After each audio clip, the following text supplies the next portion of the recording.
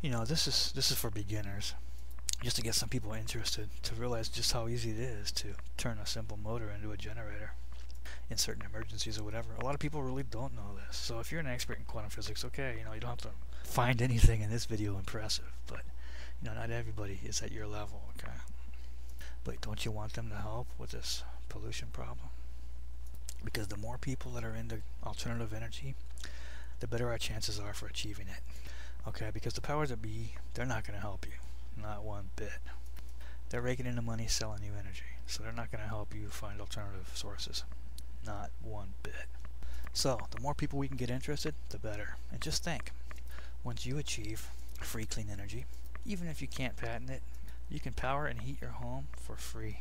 Now this is just a regular DC motor. A lot of people really don't know this, but the motor is basically magnets and copper wire coils. When electricity goes to the coils, it creates an electrical field, which becomes an electric magnet, and the magnets repel each other. It kind of looks more like this, a bunch of magnets on a rotor. The magnetic field spinning past the coils creates electricity in the coils, which is usable. However, if you're feeding electricity into the coils, then the magnets start to spin, and it spins the motor shaft. So, if you feed electricity into the motor will spin. But if you spin the motor by hand, it creates electricity, which comes out of the wires, like a generator. Now, think of all the ways you can get that thing to spin. Use your imagination. I know it's taboo and forbidden in school, but you know what? We're going to break the rules sometime, okay? Shh. The thought police aren't looking. Figuring out how to get that to turn is half the fun, but even though I show a bicycle in my cartoon, that's probably the last way you want to try, unless you need the exercise, which is good for you.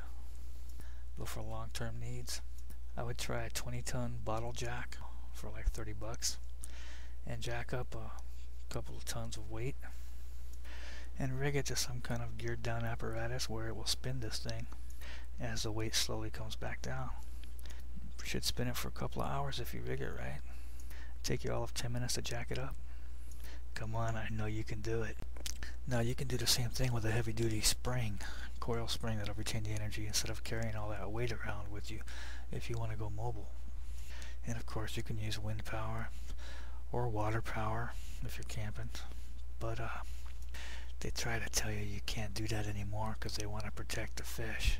I think we all know they don't care about you or the fish. And hey, I didn't give them that reputation, okay? But do what you can.